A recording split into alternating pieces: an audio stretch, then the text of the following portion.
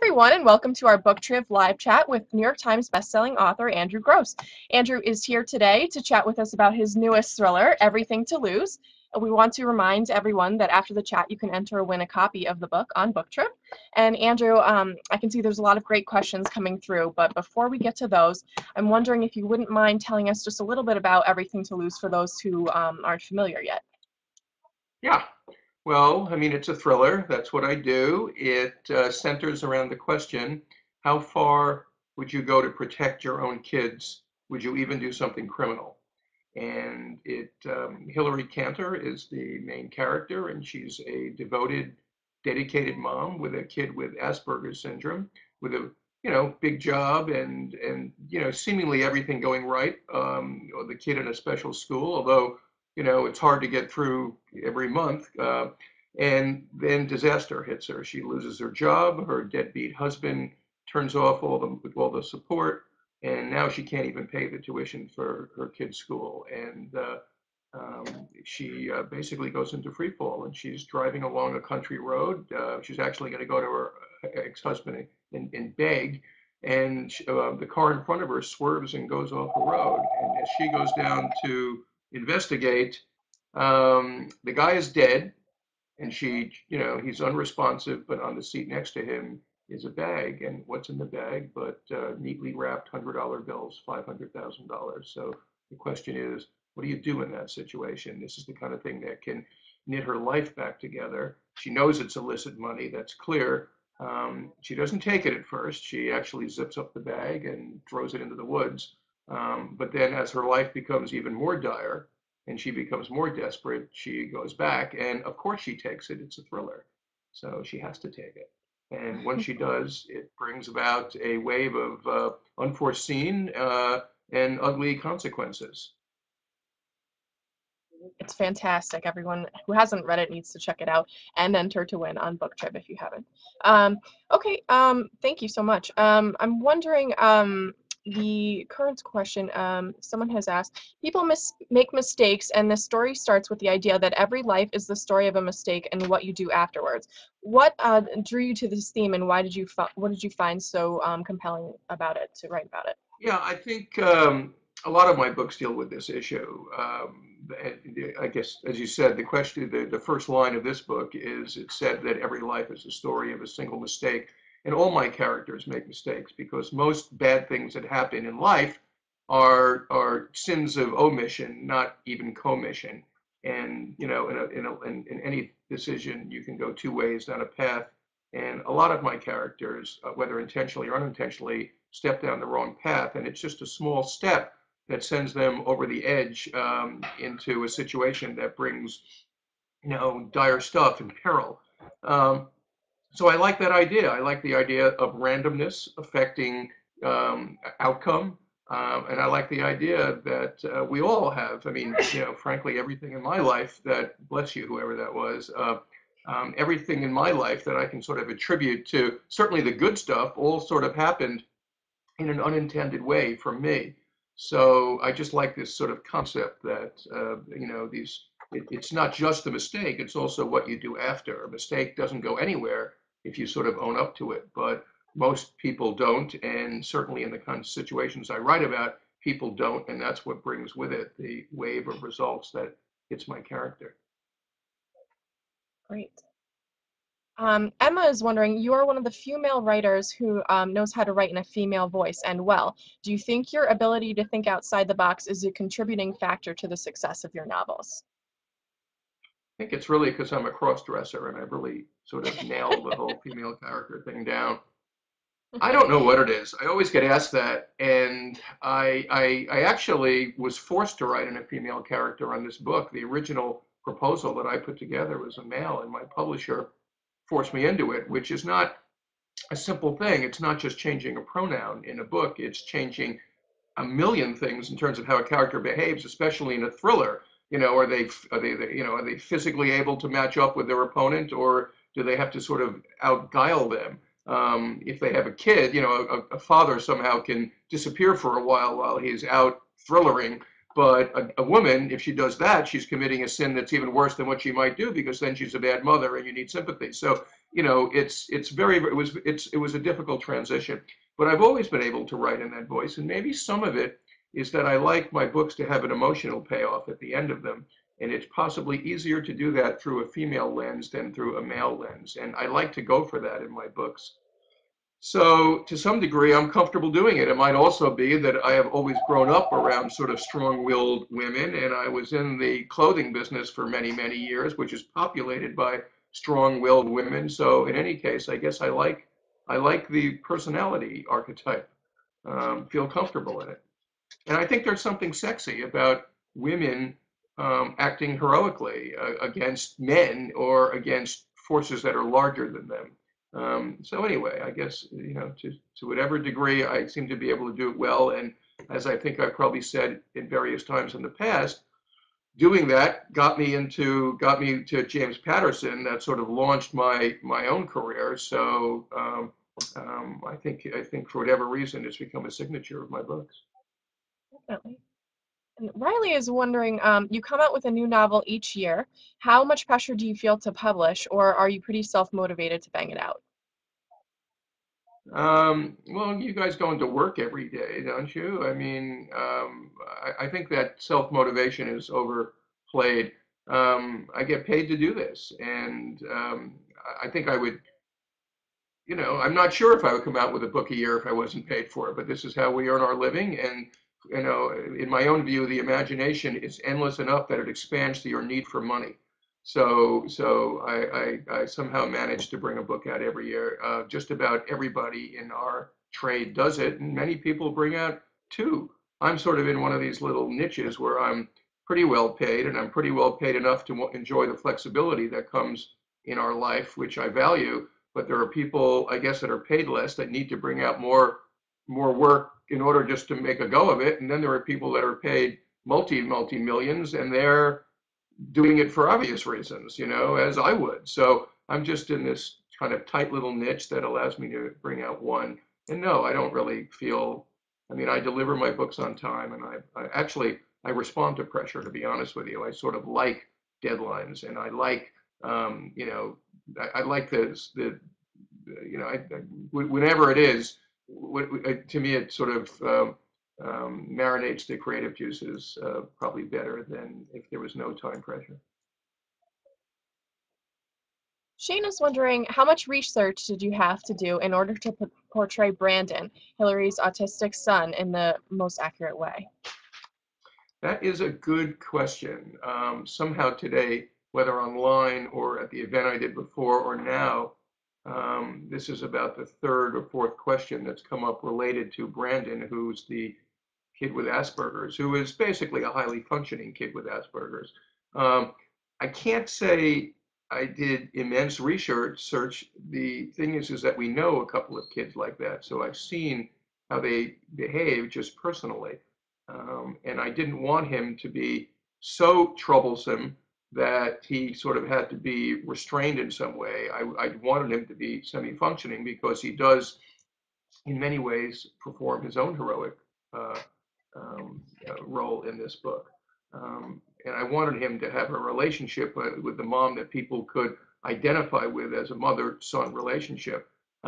So in any case, but clearly he's a kid that goes between responsiveness and willfulness. And so, you know, it did require some, but a lot of them were just firsthand observations. Great. Chelsea's wondering, do you get used to, I'm sorry, do you get the "you used to write with James Patterson" question a lot? How much of an influence was he when it came to telling your stories? I'm getting it less and less, which is purely very satisfying to me. You know, when you work with Jim, said delicately, there are there's things that come from it that aren't altogether how I would like people to view my own work. I mean, you know, I don't write Patterson clones, and yet for the first several books I've written, I don't think I ever got a review where it wasn't, you know, Andrew Gross who cut his bones with his teeth with Jim Patterson, or ex Patterson, which comes with a typecast that basically you're in this only to turn pages, that your characters are cursorily drawn, and that that there's just not the kind of detail that's spent on the book in any way, because your main interest is turning pages. And while there were things that I drew from Patterson that I think any writer should, I'll name a couple. One, I really do believe in pace. Ironically, I think this book is my least pacey book, and I think that's why I'm getting the best reviews I've ever gotten. Because sometimes when you go for pace too much, it convinces someone right off the bat that that's what you're going for, and you're not going for anything of depth in the book. And I think to some degree I've been misjudged in a lot of my books because it's just easy to typecast them that way. So pace is one, but there's a lot of different ways to achieve pace. One of the ways, of course, are the short chapters that sort of are these interlinking dramatic chapters that everyone identifies with Patterson, which, by the way, just about everyone in commercial fiction is using today, or in thriller fiction. Um, and the other thing is point of view. I've actually taught classes in point of view. I'm doing one for Thriller Fest right now that's online.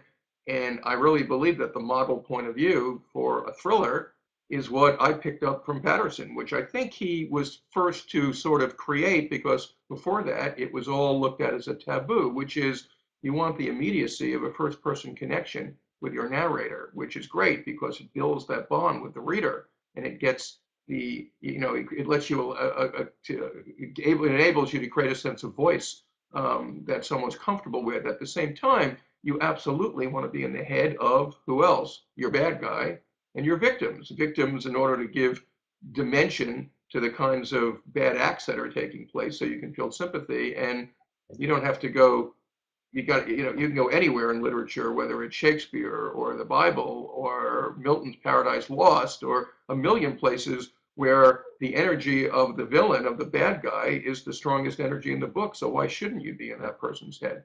So this combination, first and third person, hero in first, villains and maybe victims in third, is to me the model structure to write a thriller in. And then the last thing on it is basically I really have picked up also investing your reader in the plight of your hero within the first 10 pages. It's a very important thing for me. I learned it with Jim. We might do it in different ways, but I really think it's important to do as a prospective writer, because not just to sell your book. I mean, but basically everybody has a million choices to make with their time in terms of what they get into.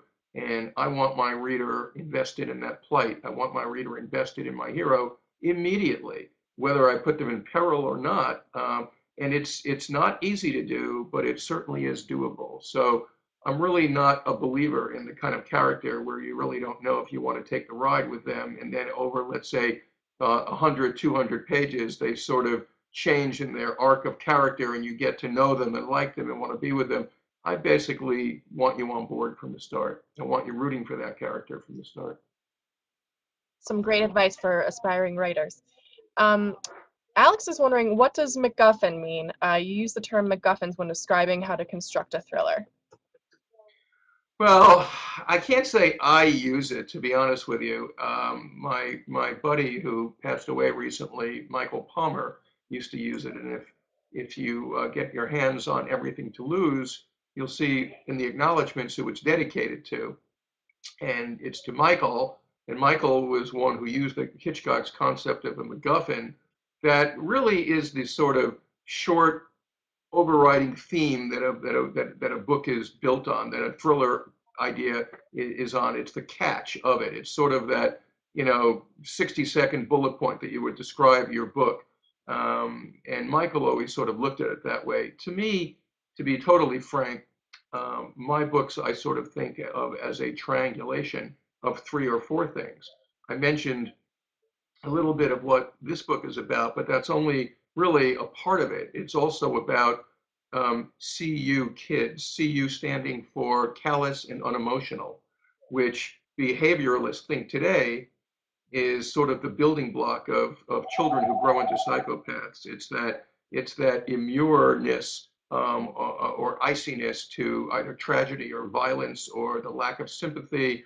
And this is a theme in the book too, as well as a 20-year-old murder that took place on Staten Island that has to be answered. And then lastly is the subject of Hurricane Sandy. That happened coincident with my planning of the book, and because there was a Staten Island theme where a murder took place in the book, I thought I had to weave it in. And more than just a setting or a backdrop, the storm actually becomes a character in this book. It plays a key role in the book, and all the characters are reeling from it to some degree. So I don't really like these elevator pitches, if that's the right way to look at it. I really think that these sort of 3 or 4 themes married together is how at least I construct a thriller. Okay, great. Tammy Bryant is asking, "Hi Andy, good to see you again. How far would you Hey, go Tammy. for your kids and Lynn?" Well, I wouldn't do something criminal. I mean, I just sort of let them, what happens, happens, you know. They get themselves in a situation like that, you know, they're adults now. Um, I would definitely be taking that money. Sadly, this probably speaks to character. Maybe it was my time in the garment business. I probably would be taking it even if the situation wasn't totally dire. Um, I don't know. You know, I'm a decent enough dad that I think I would go to the mat for my kids. And now my wife is another issue. I have to think about that. She can hear Cynthia me. Cynthia Blaine is wondering, after what you have learned from writing with another author, how do you feel that you will be do you feel that you will be apt to write with anyone else anytime soon? I've read or listened to all of your co-authored books and prefer all the ones written exclusively by you, actually. Looking forward to reading Everything to Lose. It's a great compliment. That's very sweet. Yes, thank you. Well, I always say that every writer wants to be a co-writer, but we all want to be management, not labor. So I would definitely do it if the demand is there, and I'm not sure it is right now, but I would do it on my terms. Now, I don't think I'll be doing it again. I certainly hope I'm not doing it again on someone else's terms. Um, but the key is to write, and a lot of people are doing this, so it opens the door to a lot of people's for opportunities. I know a number of writers who are now taking co-writing roles, a number of people that publish every year. The real trick is to find a way to leverage this into a solo career for yourself. And I think that said, I don't know if I'm the only one that has sort of done it on a certain level, but it's not a long list. I actually can't think of anyone else there. I'm sure someone would correct me, but so it's not the easiest thing. It's not an automatic thing to use a byline on a book and leverage yourself into your own career, but it's writing, and you know, I think it's happening more and more. So, but in my case, like I said, I think the only way I would probably go back to it, I hope, is if it's my book and I have the copyright, I retain the copyright rights. So DC is asking, I don't mind a female lead in a thriller, but why does there have to be what I'm thinking is a romance element? Hilary connects to a determined cop. why does there have to be? Um, well, one, I thought people like romance. Gee, who asked that question? DC. DC, like what motivates you in life? I think people like that, but this will make you happy. It's not it's a connection. It's not a slobbering romance. So you'll be very happy to hear that. But they're two people that create a connection to each other, which I think is a virtue in a book. I think people like that. Um, I think people like sex in a book. I think people like to see people forming a relationship around something that is basically, you know, a life-threatening event. So you know, the reason we like to write them is because I think generally people like to read them, unless I'm totally misjudging Makes everything. sense. Amy's wondering, what does your family think about your books? Do they read them, and have they ever had a negative thing to say about them? Is that thing or things? How many negative things do they have to say about them? Um, my you know, of course, my wife reads them generally early on because because she's a convenient first reader, as a lot of spouses are. My wife is a very literal reader, and over the bunch of books I did with Patterson, and this is now the 8th book I've done on my own. She knows what I'm going for, and so it's very easy to sort of bounce what I do off of her and just get the sense: is it suspenseful? Is it funny? Is it romantic? Sorry, DC. Is it is what I'm going for achieved? Um, my kids, I have two boys and a girl. My daughter can't wait to get her hands on my books and always reads them when they're in reader copy form, advanced copy form. I'm not sure if my boys have ever read one of my book, and that sort of relates to the whole issue of who's reading today and who isn't. They all say they do or have, but I guess I could sort of grill them on plot details, and I think I would win that bet. Wisdom. And they're in their 20s, so they can read. But I'm not sure they've even read one. I'm still trying to push the Blue Zone on my boys. You'd like it. It's There you with go. a girl. It's almost your age. You know? Riley is wondering, your last few books had happy endings. This one, not so much. It was a bit dark, but I liked it. Did you think you made the right decision to end it the way it did? Without giving That's a good. spoilers. Right. I'll try to answer it very vaguely, I guess. Not everyone you want to see perishes. And you're right, my last couple of books ended almost like a Shakespearean comedy. It's not, there's disorder in the world, but it's brought together at the end. Order is restored in the kingdom. And I never really wanted a silly sanguine ending, but I like the fact that books end on an emotional tenor. And to some degree, it's easy when people get together who you want to see get together. In this one, everybody was flawed in this book. Everybody had something to hide. Everybody had done something bad, and I think it was important. There goes my doggie behind me.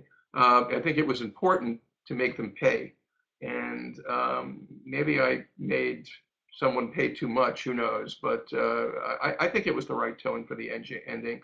I think if nothing else, it sort of put aside some of the more happy endings, I guess, as you describe it, that I've done in the past, and get it. It sort of gives the book a little gravity, earned gravity that it might not have if everything just ended in a smooth way. But it's funny. A couple of reviewers said that this is my darkest book, and I don't really see it that way. I wrote a book about teenage suicide and Charles Manson, or a Charles Manson-like character. So I don't know what's going to be much darker than that. And this one to me is like the same level of darkness as most of my books. The only thing that might separate it is the ending. So it was good to acknowledge that. I'm sorry I didn't remember your name. It was a good point to acknowledge it. I think I hit the right tone. I think people who read it seem to be happy. I mean, my reviews have been by far the best that I've ever had before, which surprised me, because the truth is it was a book that fought me all the way through it. It was an idea that fought me. It was an idea that I had to sell hard to HarperCollins, and I really wasn't sure what I had. I was sort of worried that maybe it wasn't quite on the same level of what I've done, and by far, by a multiple of 5, I've always get good reviews, but the kinds of responses I'm getting are just way beyond what I'm used to. So And I you got think some of that was. and you Go got word ahead. that it's a bestseller as well. Yes, I just got word last night that it's landed on the New York Times list. It's the first. It's been 3 books since I had one happen that way, so I'm delighted to be back in the club, so to speak. Yes. Fantastic. Benny is wondering, has there been any interest in making one or more of your books into a movie or television series? And if would Uh, you who do it? who was that? Benny. Be- Benny. Well, let me answer the second part as succinctly as I can. Yes. Um, the first part, Benny, thank you for turning the knife in my back. I'm going to just turn around and pull it out, because my last book, No Way Back, was sold through Ron Howard's company, Imagine, to ABC for a lot of money, not much of which that drifted to me, but a lot of money. And they actually rejected the script a couple of weeks ago. So it's not going to be made there. So I'm sure it'll try to be remarketed. But we sort of thought that was a slam dunk because of the amount of money they paid. So they didn't reject my book. They loved my book. That I didn't love the script so much either. So I'm not completely surprised at the outcome. So, but the answer is sure. Everybody wants that for obvious reasons. Movies are really hard right now. Thrillers, especially. I don't really write policey thrillers, but especially that market has been totally ceded to television. But most of it has been. I mean, it's very hard to get a thriller done into a movie now. You really need an advocate to take it through the process and get it financed and made. And best would be someone like Brad Pitt who signs on to it, loves it, and buys it. That kind of thing. But it's rare, so it's really a TV play at this point. Yeah. I mean, Never know. well, you never know. Graham wants to know, what's your favorite show on TV these days? Um, I think it's going back to Game of Thrones. I loved oh golly, what's the political one? Game with Kevin Spacey. Uh, Thank you. The voice from my wife is eavesdropping, so I don't say something crummy about her. Uh, House of Cards. I love first season one, and I'm sort of getting bored to death as I watch along season two. Um, let's see. I'm trying to think what else. We go in and out on things, but I'm not a Mad Men fan. I'm not a Breaking Bad fan. Some shows are dark for me. Um, but actually, embarrassingly, I like The Voice. I really like watching The Me Voice. I too. think it's like a perfect pitch show, and we haven't seen it in a week or two, and I'm not up to date on it. But my wife got me into it last year, and I was rooting for the Jamaican gal Tessa, so I was never sort of into it, and I think American Idol is moronic, but somehow I got into the show rooting for the gal, so I was totally invested. So I even watch it this year. I find it very hard to I don't even do a lot of reading when I'm intensively writing because my brain just gets fried by the end of the day. So I really I'm willing to watch as much dippy television. I don't know if this goes against the sense of gravity I was trying to create for myself a moment ago, but I will watch as much dippy television as there is programming and, or sports. And basically, I'm just trying to recharge and cool the jets like anyone would, and vodka or two helps too. There we go. Ariel says, while you're writing a novel, do you avoid reading other people's books during that period? I know some people are cautious to do this so they aren't mimicking or being influenced by others. No, that's not my reason. I mean, I'm constantly reading in some way. That's not my reason at all. I think I have a strong sense of, well, I was about to say, I think I have a strong sense of my voice, and maybe if somebody asks me a question about that, I'll pick up on that because I have an interesting response to that question that wasn't asked. But I don't really worry about migration of voice or that sort of thing. It's just literally really, really hard after you're working all day. It's an intense thing to be writing. And, at the end of the day, I just don't find it relaxing to move into a book. Now, when I go away, I'm actually leaving in an hour or two or something.